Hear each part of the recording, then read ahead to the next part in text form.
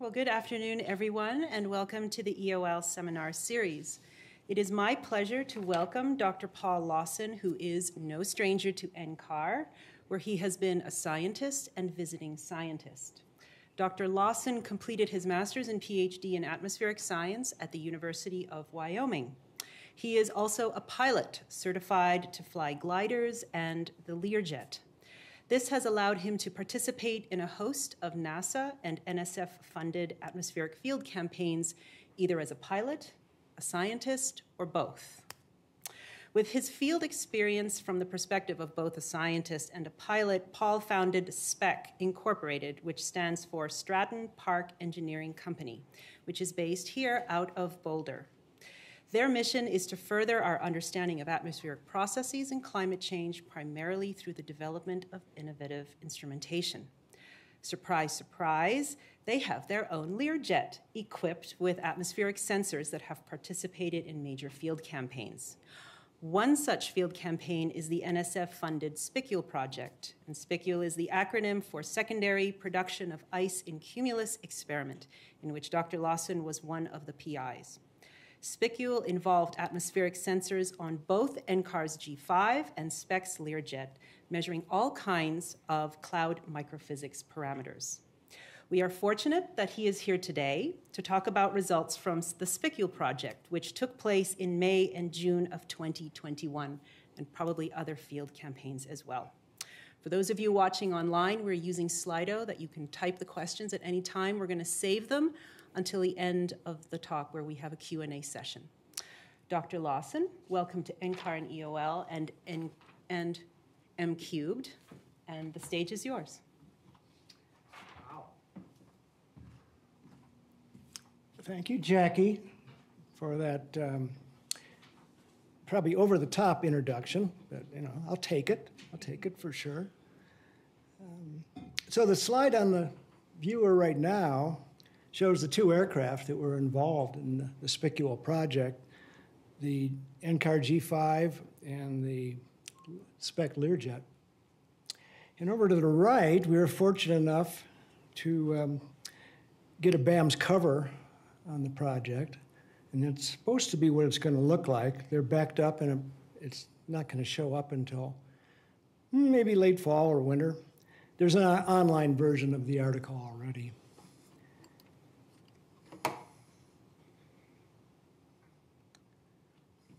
Okay, so my roadmap.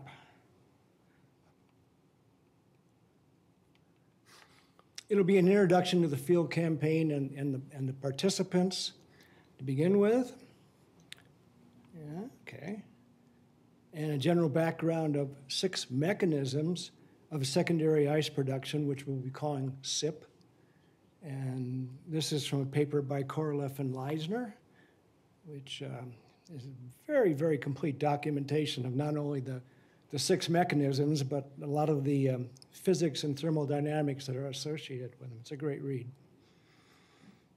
And then there are 3 of those mechanisms which we'll discuss, and just briefly, not a lot of detail. Actually, the third one we'll go into detail with.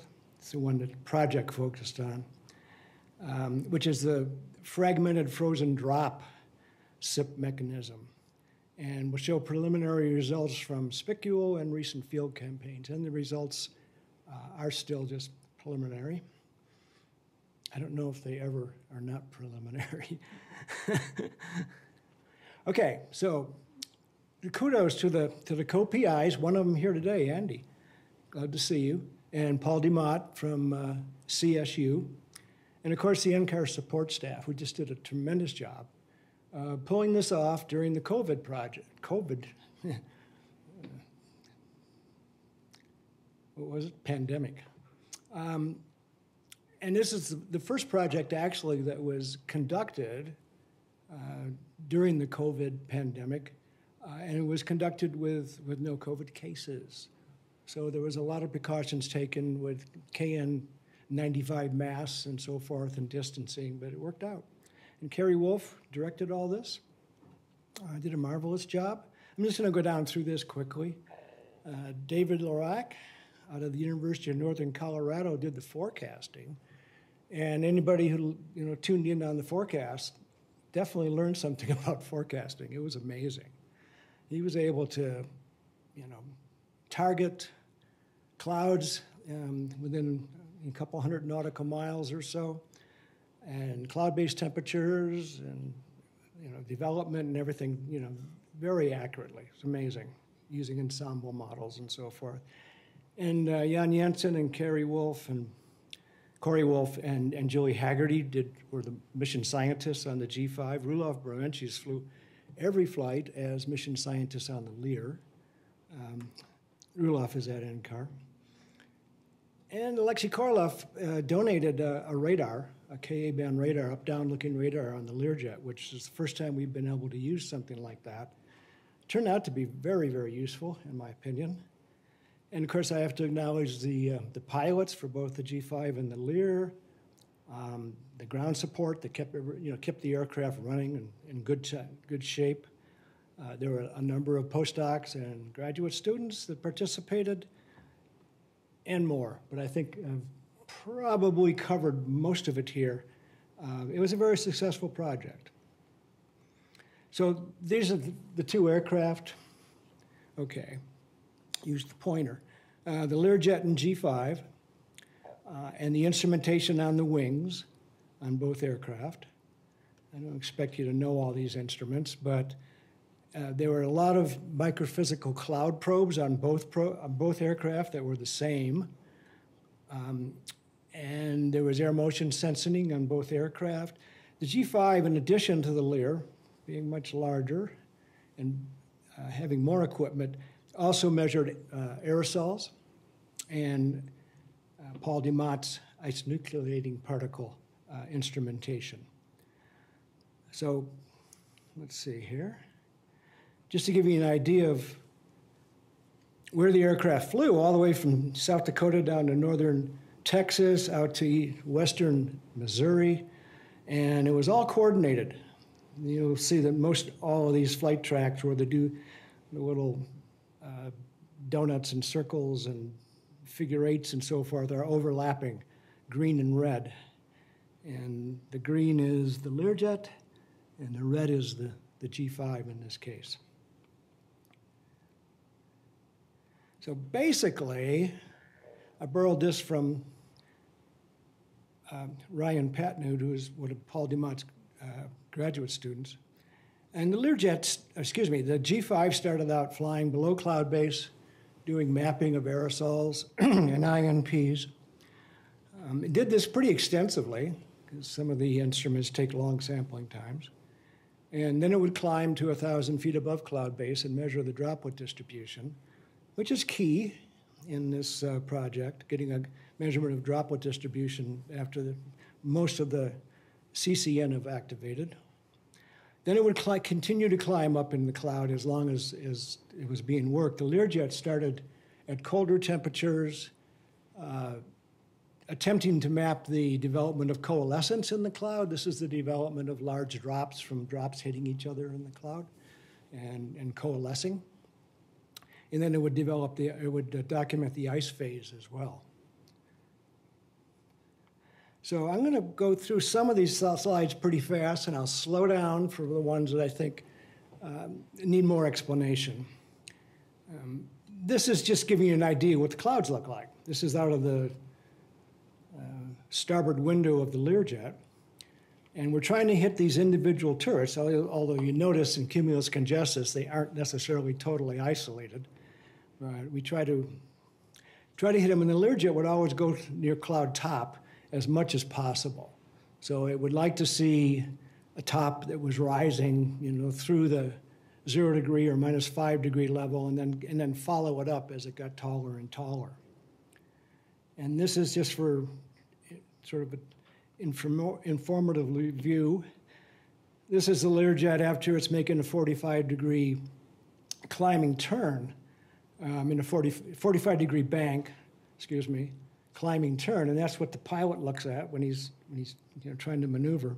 So this was, I think, maybe the first or one of the first projects where the G5 was doing this kind of research, where it was in coordination with another aircraft, and it was flying through these vigorous cumulus clouds. So it was an experience for a number of people on the G5. I remember hearing that the radar on the G5 at one time lost a number of its ray disks from the turbulence. So they had fun. Okay, a brief primer. Now I've borrowed some slides and modified them a little bit from Alexei Korolev, who gave a presentation at the 2023 AMS annual meeting in January of this year. And it was really a great documentation of secondary ice production, of SIP. So if you see a little Korolev up on the upper right, that means some of that slide or all of that slide was his. Okay, so there's one. So Alexei talks about, the three mechanisms for ice formation in clouds: homogeneous ice nucleation. Most of you are familiar with, at very, very cold temperatures, supercooled water drops will freeze without any stimulation.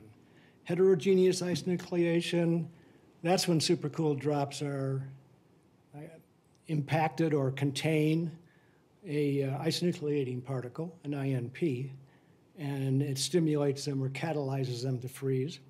And then there's secondary ice production, which subject of this, which just happens, as shown down here, after primary ice production, after PIP. After PIP, we get SIP. And there are 6 mechanisms, which I think show up on the next slide. Now, a couple slides down the road. But there are various mechanisms for the formation of secondary ice. This is just showing from Alexei's presentation all the different projects that have involved secondary ice production over just the last 5 years. So I was just astonished to see that many projects. And the red dots here are in situ measurements, and the yellow dots are remote measurements of SIP. So yeah, I didn't put that in there to study. Okay, now the 6 mechanisms of SIP.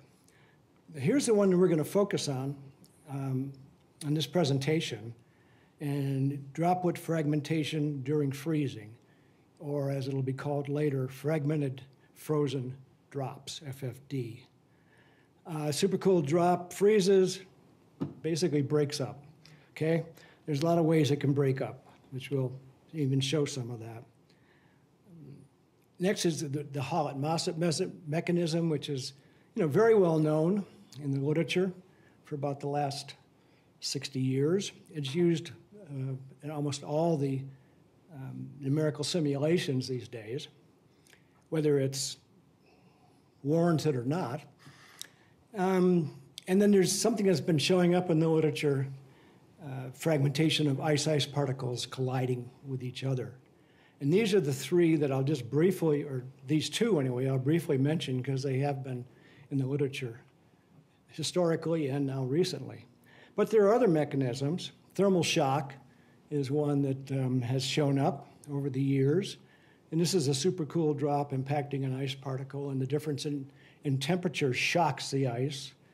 The thing is, it has to be a pretty big difference in temperature to really do this. And most all of these have been investigated in the laboratory, maybe successfully, or who knows.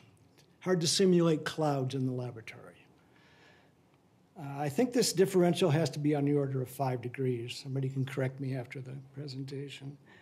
There's the fragmentation during sublimation. Now that requires you have clouds which are subsaturated, meaning they're not 100% relative humidity, in juxtaposition with clouds that are saturated, water-type clouds. So this doesn't happen all that often, especially not in cumulus, but it could happen during entrainment, is one possibility. Most of this this process has been observed in the laboratory, dangling ice crystals and then watching them sublimate.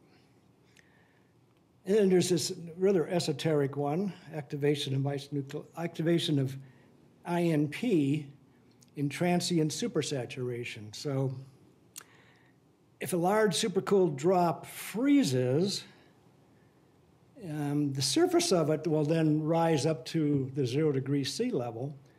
And of course, the ambient air is at a much colder level. So you have a difference there in vapor pressure, which will produce a supersaturation. Now, the theory this was, by the way, debated a lot back in the early 1970s, and some laboratory work done. But the supersaturation can be up to 10%, which is not likely in a cloud, but it could happen in some proximity to the drop. So, but being able to actually document this is not easy to do. So it's never been really very well substantiated.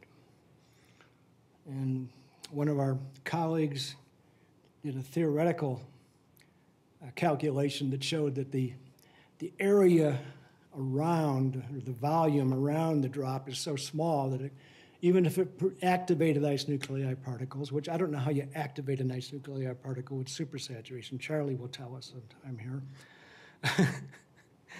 But anyway, even if you could, there's not enough of them to account for the abundance of ice crystals that are produced and observed in clouds. Okay, those are 6 mechanisms.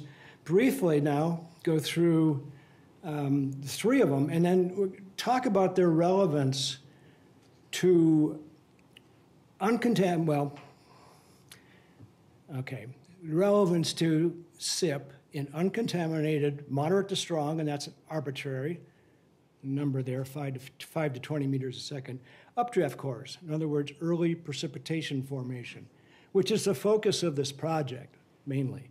It's not looking at supercells, it's not looking at old clouds that are decaying, it's looking at those clouds that I showed, the cumulus clouds that are growing strong. Most of the time, their updrafts are, if not adiabatic, close to it in the initial stages. Adiabatic means they haven't been mixed with anything. Now, they can be influenced by ice from previous clouds that have gotten to colder temperatures, and then the ice has floated around and gotten into the newly growing clouds. That's why we're using the word, or I am, uncontaminated.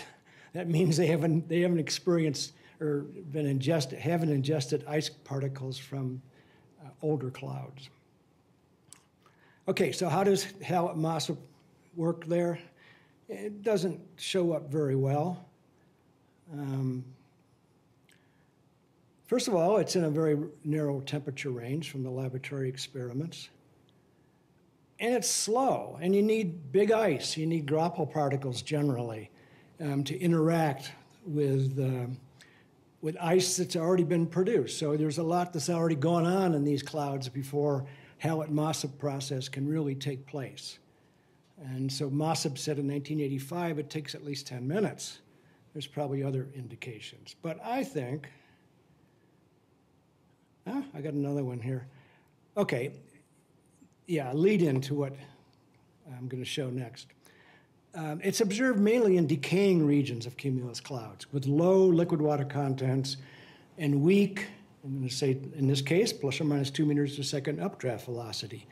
And this is based on work from Andy Heinsfield and Paul Willis back in the NAMA project off Cape Verde. And now I get to show a couple of their figures put together out of the paper. And basically what we're seeing in the shaded regions here is that the predominance of ice that are needles and column shaped, which are what the Hallett-Mossop process in that temperature regime is alleged to produce, are in a region of plus or minus 2 meters a second. This is about 90% here, and here it shows where all the measurements are and as a function of updraft speed, vertical velocity. And the predominance, again, is plus or minus 2 meters a second. So we're talking about clouds here in the project, and we're calling vigorous, fresh, young, whatever, cumulus are at least something on the order of 5 meters per second, and they go up to 20 meters a second easily. Several of them did in our project. Headbangers. SIP produced by ice-ice collisions. gosh, there's not a lot to talk about there either.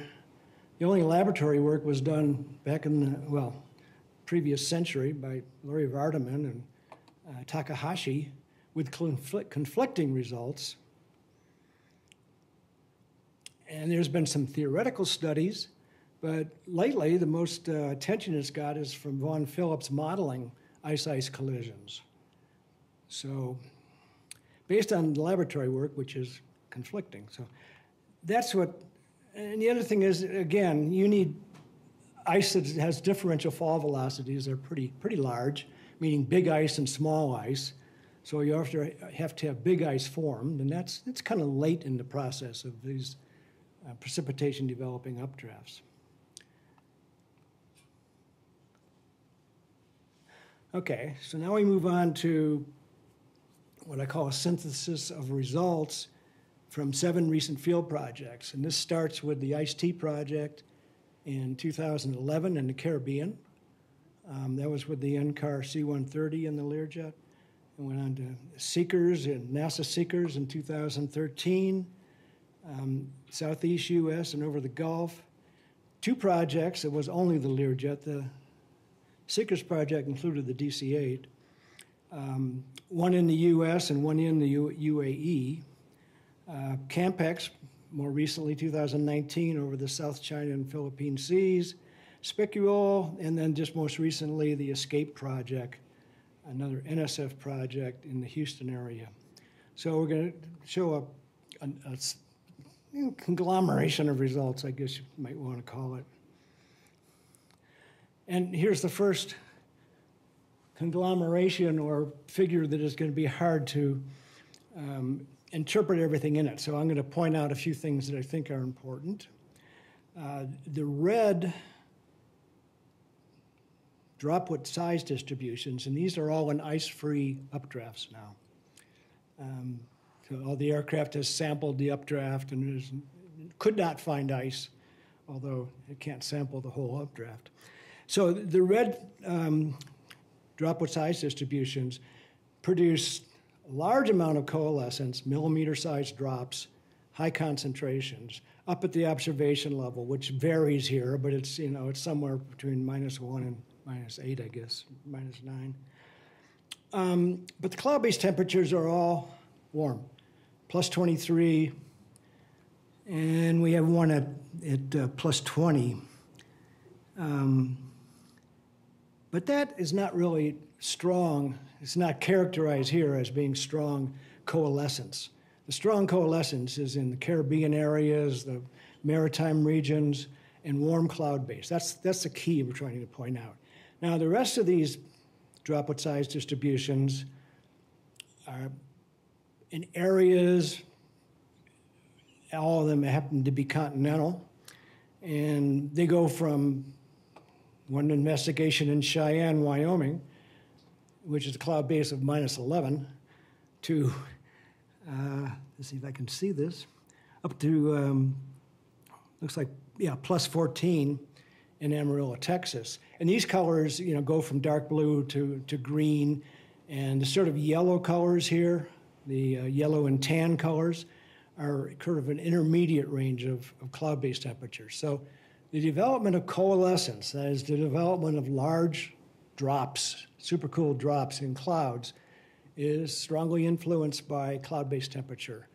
This is not a surprise, because the warmer the cloud base, then the more distance there is between the bottom of the cloud and where it gets up to like the 0-degree level. So there's more room in the clouds for the droplets to hit each other and coalesce. I call it coalescence. It's actually technically collision coalescence. So we'll just keep calling it coalescence for now. So this is a nice finding over a lot of geographic regions that we can see. Again, I'll just point out, the blues and greens and so forth, they don't get larger than a couple hundred microns in drop diameter. Okay, and a visual representation of this.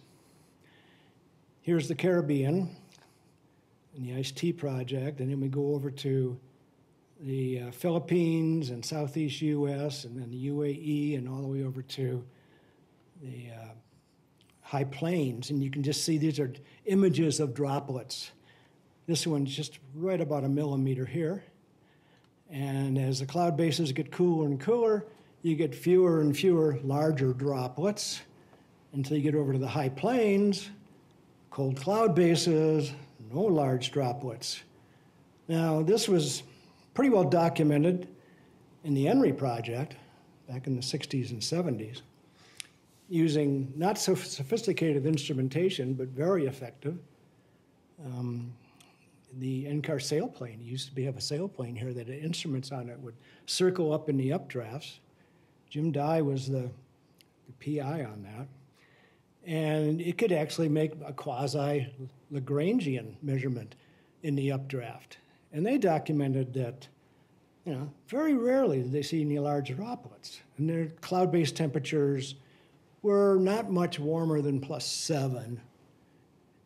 And I can be corrected on that, but I'm pretty sure that's what was in the report. So that's not a new finding, that the high plains does not produce clouds that generate a vigorous or a strong coalescence process.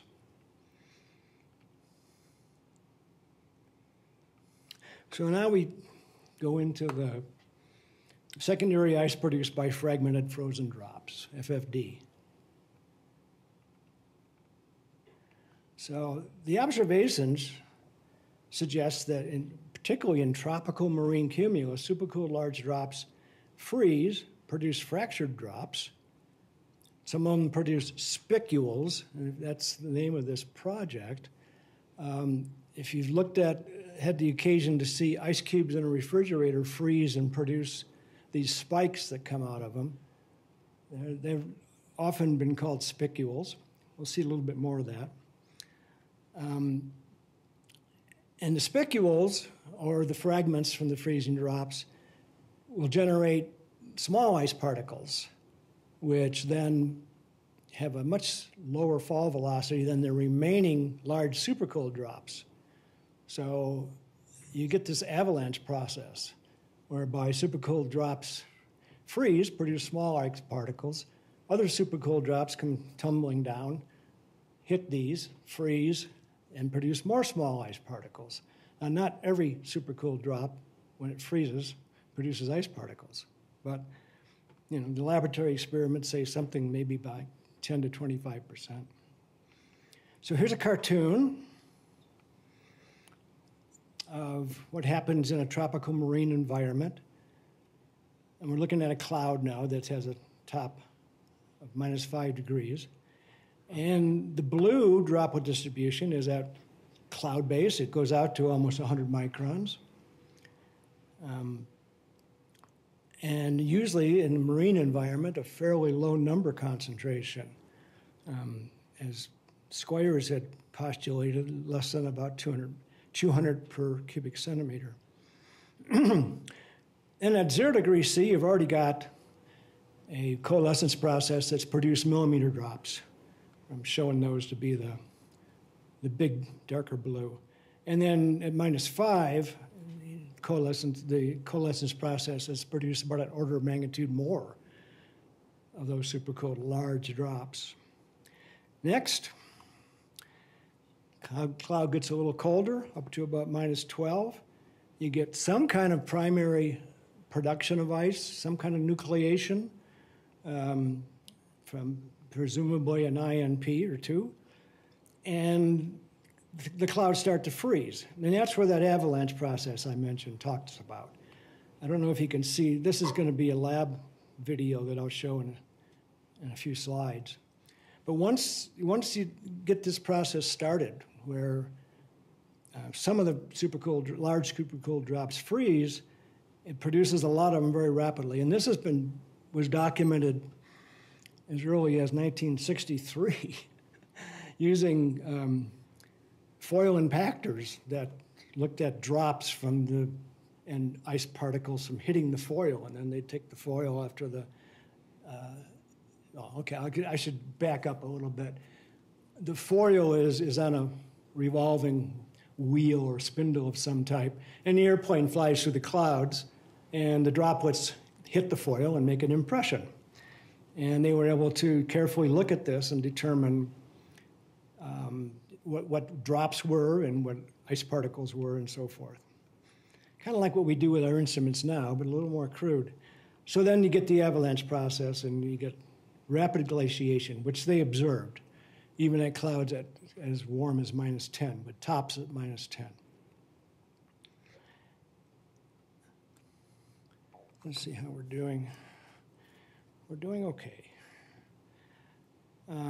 Now, this is a slide that I borrowed some of this from Alexei Korolev, but other parts of it appear in a paper that I participated in. So what we're showing here, okay, on the x-axis is a parameter, which we call is the temperature of cloud base, which we called a significant contributor to coalescence. And now, as I think we're seeing, stronger coalescence is, the more likely the secondary ice process is going to be. So it's the temperature of the cloud base in kelvins times the diameter of the largest drops at cloud base in millimeters. So it's just a made-up parameter, but as it gets bigger, it means there's more chance of producing coalescence and secondary ice. And over here on the y-axis is the temperature we've measured, where we've measured where the adiabatic liquid water content computed from cloud base decreases to about 10% of its adiabatic value. And this is measured by hot wires basically, and imaging probes and so forth. It's not an exact measurement, but it's pretty good. Now, it can also be affected by entrainment, not just by conversion of liquid to ice. But we get this curve that shows up where in the regions with cold cloud bases, and there's no coalescence and no SIP, as we've seen in some of the measurements. And over here in the warm cloud bases, particularly in the tropical maritime regions, a lot of coalescence and a lot of SIP. And in between, maybe some coalescence, maybe not a lot. So what it looks like, in terms of Alexei's drawing here, is this is just primary nucleation, no SIP. So we got a lot of small cloud droplets here. And as the cloud gets taller and taller, the small cloud droplets keep going up to a temperature where primary nucleation can occur because there are enough INP that are active at the colder temperatures.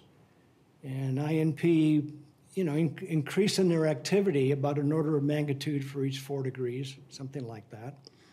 So, 4 degrees means a big difference. So now you start seeing ice particles freezing, and as they freeze, they rime and they start to fall.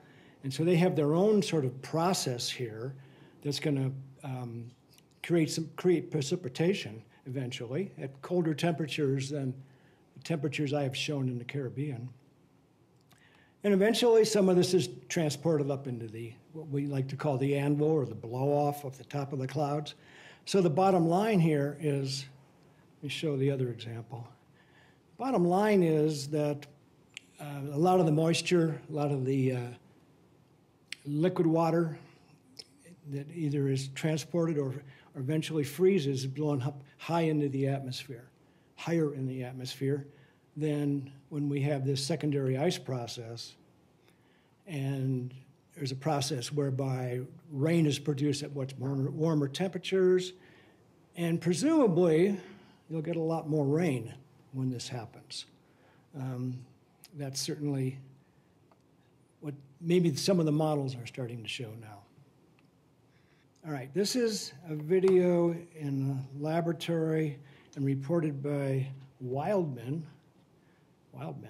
in 2017. That's a millimeter drop on a hydrophobic surface, very hydrophobic surface, and it's at a very low atmospheric pressure, which is probably not realistic of where this drop would necessarily be in a real cloud, but this is the way they did it.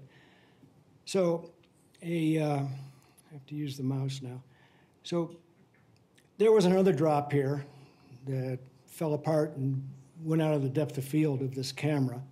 And this is high-speed video, very, very high speed.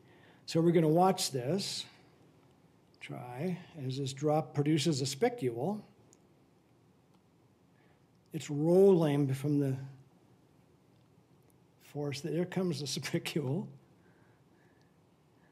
as promised.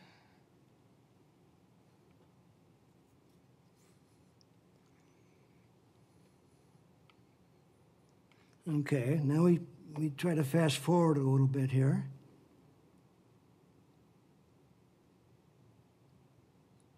And you're going to see, whoops.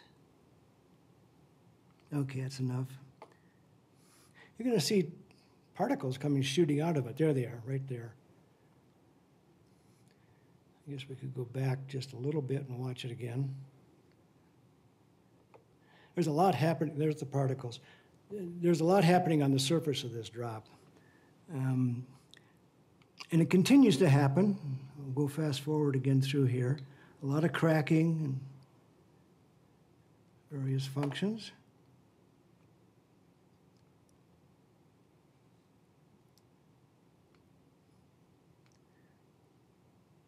Until,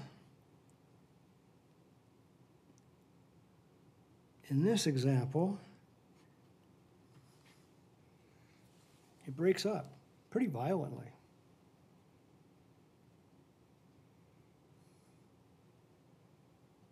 Wait for it. Ah, there we go. So how realistic is this? It's hard to say. But it does happen. Okay, the next video is from Thomas Leisner's lab in So is that the really milliseconds? I was just wondering the time scale of. Oh, up here? Yeah. Yeah. Okay. So it's a couple seconds over this whole time. Yeah, I'm glad you pointed that out. Yeah, this happens pretty quickly. Yeah, I don't know, it's 1,000 frames per second or something or other. It's a lot. This other one is out of Leisner's lab in Karlsruhe, Germany. And what they did was they suspended drops electromagnetically. So they weren't on a surface. They were actually floating in the air. But you know, this also, you don't see these kind of electric fields in clouds. Well, not localized like this around drops. So it's not maybe totally realistic, but this is going to happen much more quickly. And you're going to see a jet, what they're calling a jet of stuff.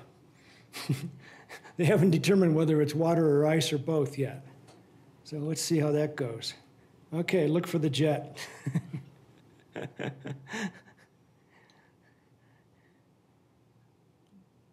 And this is something that interesting. It's called recoalescence. This is when the ice in the drop freezes. It produces a mixture of ice and water until the temperature of the water actually gets up to 0 degrees C. I'm going to just show that again. Not only is there a jet, but there's some particles coming out at the end of the jet too, or what look like they might be particles. There, yeah. Anyway, I get a kick out of it. All right, there's the papers that those came from. And oh, I guess I'll just mention, they in Leisner's, they documented all these different processes: breakup, cracking, jetting, surface bubble burst, and spicular bubble bursts. And that was a 300 micron drop. The one from Wildman's laboratory that you saw break up was a millimeter drop. Okay, so this is now another slide from one of Alexi's papers, actually. And he's just showing how many of these fragments you see from CPI images when airplanes fly through clouds.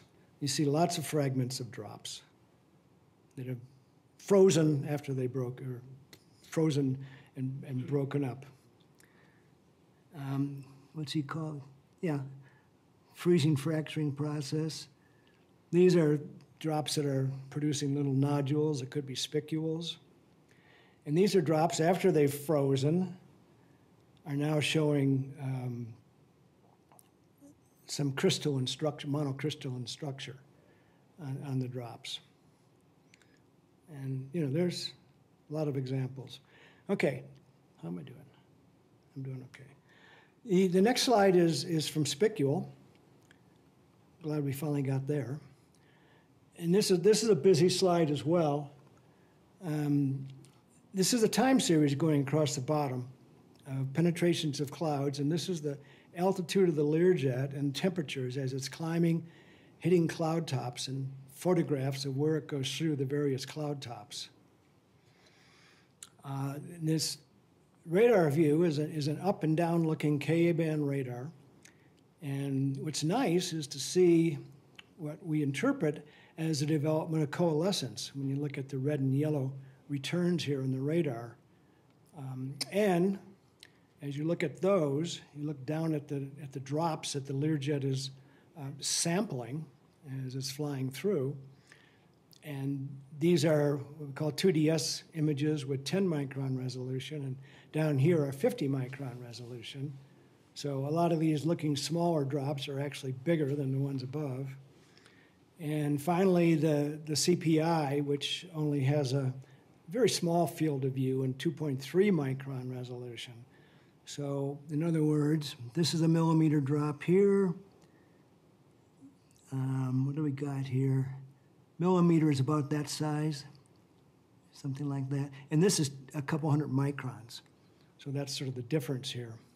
And again, you see the fragmented frozen drops in the images. So when we get to minus 14, that's various temperatures, minus 10, minus 14, we see the first appearance of ice. Doesn't mean it was the first ice. It's the first ice the aircraft saw. There can be all kinds of other ice that formed slightly earlier or whatever, or it just formed in a different location in the cloud. This is the challenge with using aircraft measurements, especially without radar.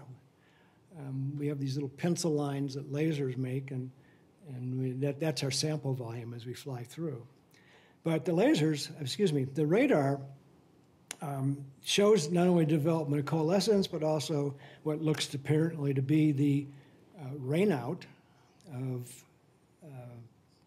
hydrometeors, raindrops and graupel, probably in this case, and corresponding with some of the images. Finally, at the coldest temperature on this penetration, I think minus 17.5 or so, you get to see even crystalline growth, diffusional growth of new ice that has been formed from small drops that have frozen earlier and then have grown to crystalline structures. And this is showing over on the right, the blue is the water droplet distribution measured by the aircraft at this case, minus 14. And the red is the ice. You can see in this case, looks like most of the ice that had frozen were in larger sizes, and a few out to hundreds of microns. Occasionally, we see many smaller ones. And then it just progresses with more and more ice as we get colder. Okay, I think that's about all I wanted to show on that. But, with the radar, it's a wing-mounted radar. It's not, real high sensitivity. It's not a super-duper radar made by ProSensing. But, boy, it gives us the picture we didn't have before, just flying through the clouds without the up-down looking radar. It's up-down, so you can see where cloud top is, too, in these measurements. We're just right below cloud top. Okay, shift gears a little bit. I wanted to throw in a little bit of Paul Dumont's work, and this is from his graduate student, Ryan Patnud. I might have to be corrected on the pronunciation. And what he's showing here is primary nucleation. He's calling it primary nucleation at minus 17 C. This is now in a cloud that had a very high CCN concentration measured by the G5 below cloud base, up to about 1,100 per cubic centimeter. And he's showing this as, again, the water droplet distribution at minus 17 and a little bit of ice that and a nice stellar at minus 17, a little fragment. And here's where it ends up on the ice nucleating particle, INP, curves that they generate from their instrumentation. So this is, the blue is one pass in the area, and the red is another pass by the G5 subcloud pass measuring ice nuclei particles. And so it's close, so you claim victory. And it's an example also, though, of a cloud that had the previous clouds I showed with the Learjet and the radar had a cloud-based temperature of plus 17.5. This one was plus 17. So they're pretty similar in cloud-based temperature. And one of them produced some millimeter drops, not a high concentration, but some. And this one didn't produce any at that temperature. But the difference is, and this is hard to kind of quantify, is this had about twice the concentration of CCN at cloud base, and substantiated by measurements of the droplet distribution. So they will be doing more work of this nature. This next is an example of Learjet measurements just in the same format as the last one, but now it is a different day, but again, measurements at a cloud-based temperature. In this case, I didn't put it on there. I think it was actually a little bit warmer. It was minus 18 or minus 9, plus 18 or plus 19. But again, we have this example where there's no coalescence being formed up here. And it was another case when the CCN concentration, the aerosol concentration, what we're calling polluted clouds, basically, was much higher. So, the aerosol concentration definitely can, if it's high, can inhibit the formation of coalescence in clouds where it has this sort of intermediate cloud-based temperature. Now, in the CAMPEX project, in the South China Sea and the Philippine Sea, we had pretty polluted areas. We had clouds that would, had 600 or maybe up to 800 per cc at droplet distribution at cloud base, but they still formed coalescence because they had plus 23 cloud-based temperatures. So they had a lot more cloud to work with there. So this is the same sort of thing, climbing up near cloud top, and all water drops that we could find, except for 3 mysterious particles that looked like they were probably ice. Why the times are offset? 20 to 40 in the middle, then you show the other time periods. You want me to go back to the other time period? No, in this sequence. Yeah. You want to know what the time, can you read the time periods below? Yeah, 20 to 40, then 20 to 26. Is there something you are kind of putting it differently? Or? I'm not quite getting it. 2226 to 2227? Yeah, before that, 20 to 40. Yeah, that's a mistake. No, it isn't. No, it isn't. It was measured later. Okay. Yeah, no, it's not a mistake. Yeah, these are put together in terms of temperature. Thanks for pointing that out. But it was measured afterwards. A different cloud, different turret. Yeah, which is something we've got to recognize here. We're not always able to measure the exact same turret on all these measurements. Okay, I only have a couple slides left, so I think I'm close to being, I'm over. Okay, there's been a predictor of coalescence in clouds using effective drop radius. And we see this in the measurements. For example, the plus 10 cloud base of the UAE and relatively high aerosol concentrations, CCN, just barely got to this region of 10 to 12, or 12 to 14, 12 to 14 microns as being an indicator of an active coalescence process. And this is based on both observations and models. And in the southeast U.S., it got there earlier, but it was a cloud base of plus 20. And then these are the South China Sea, Philippine Sea, and Caribbean measurements of plus 23, and they're at that 12 to 14 micron effective radius value, very low and very warm in the cloud. So they're producing coalescence like crazy. And it turns out it probably is a pretty good predictor. And then we get to Hugh's work, Hugh Morrison, who modeled that UAE cloud that had approximately plus 10 cloud base. And I just want to show here, okay, this is the cloud-based measurements, are the red, actual measurements of droplet distribution at cloud base. The green is what the simulation produced using an aerosol distribution below cloud base for droplet. Pretty good agreement. And then you reduce the concentration of aerosols by a factor of 10, from 612 down to about 61. And he ends up with the black curve here, which is a much lower concentration of the small drops.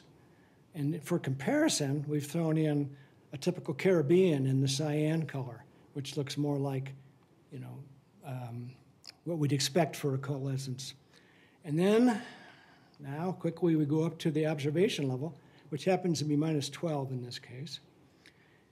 And we have the same color scheme here. Actual measurements are the red. The green is the simulation, which represents it pretty well.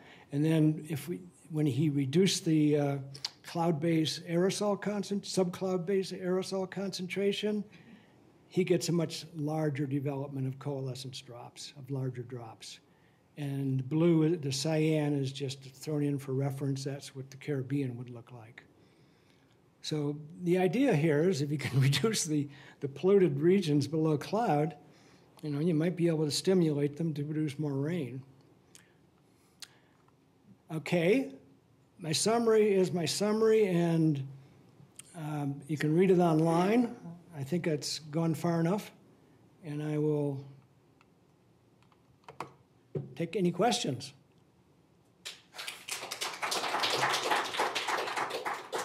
And I thank you. I appreciate everybody coming today. Kind of a nasty weather. But one more comment. We're near the forecasting group here, aren't we? Don't the forecasters belong to some of them to EOL and modelers to M-cubed? And well, I see that they're forecasting between 3 inches and 3 feet of snow. Yes, but not instantaneously, over a period of time. With that, I'd really like to thank our speaker, Dr. Paul Lawson, for giving a really great interview on secondary ice formation, and it was really nice to see how the SPICULE measurements fit within that process. We do have time for a few questions, both online and in person. Does anyone have any questions for Paul?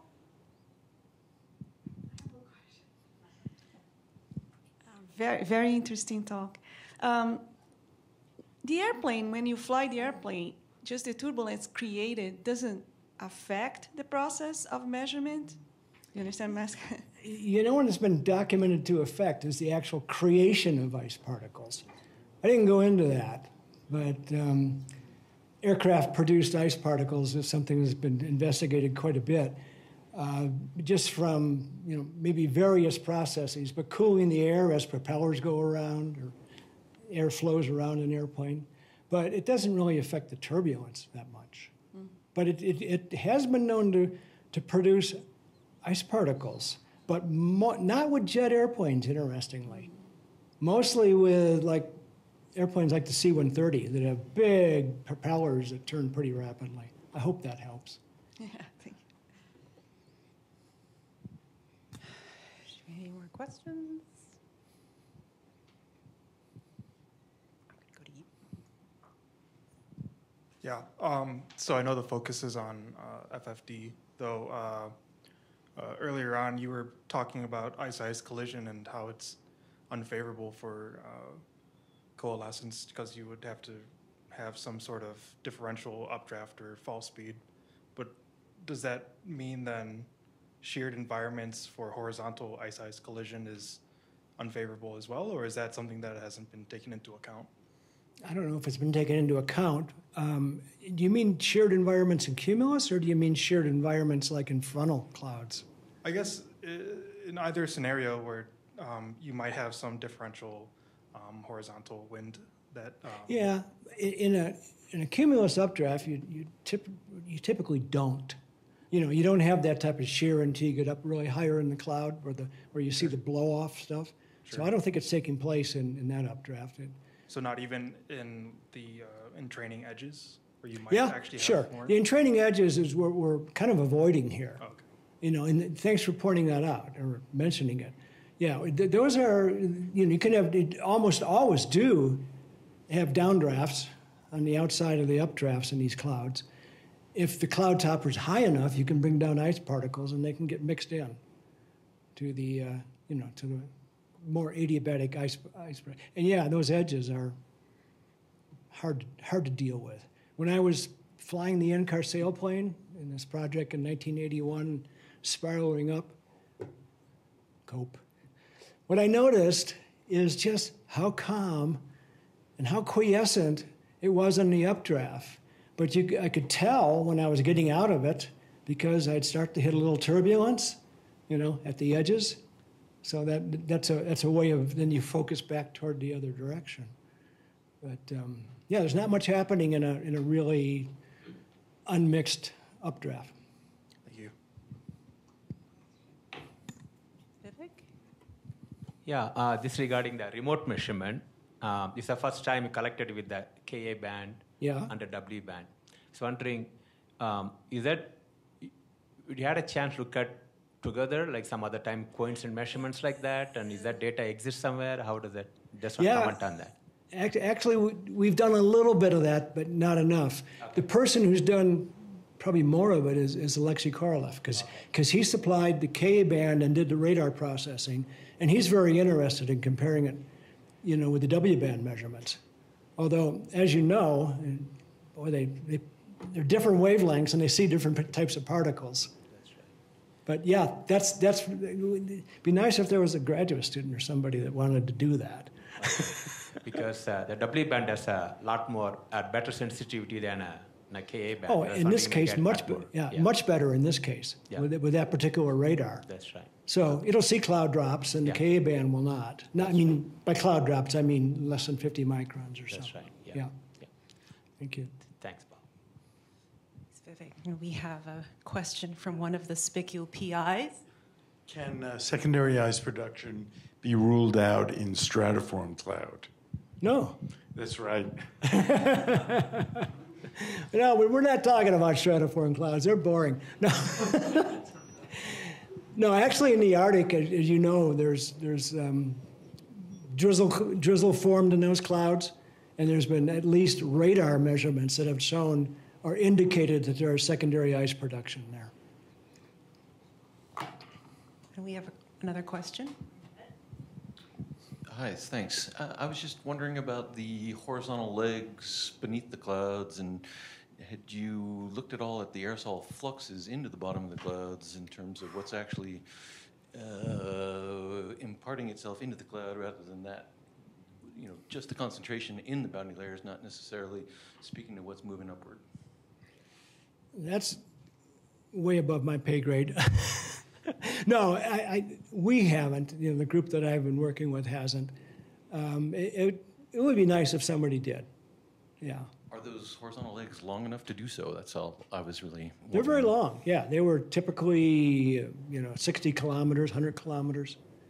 Now, when the Gulfstream got under the cloud, then it made quick turns back and forth. But the legs back and forth before that, were long. We have a question.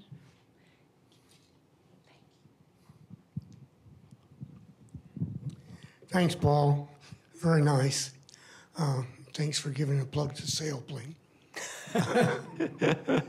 One of the things we found with the Sailplane, and you're right, when you're going up in this undiluted turret, you get, very narrow droplet spectrum, and you get some ice forming when you get up to minus 12, minus 15, thereabouts, but not a lot. Mm-hmm. But then, as you mentioned, on the dandruffs, that's carried down. And so there are times where we are making a couple of ascents in the cloud. One that was more or less undiluted, another that we have mixed down. And so we get some of these few droplet particles that get down below the melting zone, melt, and get carried back up. Yep. So, in fact, with the sailplane, we actually saw broken drops with spicules with the particle camera.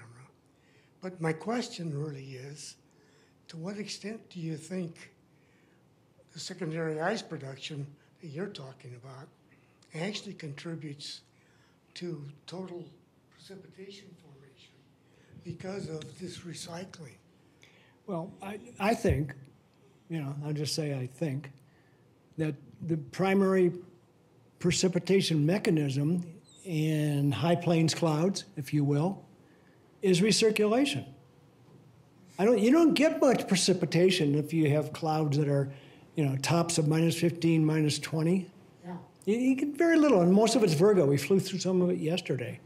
When you get clouds that are going up to much colder and they're, bunched up together, and you get recirculation, that's where the real precipitation, forms. Yes. And when you have that, you can have, a huge amount of precip. So I guess, yeah. Great. Well, those are wonderful discussions and questions. Do you have a question? Okay, you just looked eager. Do you have an answer? A comment. Okay. Well, we're kind of a little past our seminar hour. If you're interested 3 minutes. If you're interested in any of the research that Paul has shown, or if you're a graduate student interested in working on this, SPEC Inc. is local to Boulder, and I'm sure you can get in touch with Paul. His email address is on the advertisement. So let's thank our speaker one more time. Okay, thank you.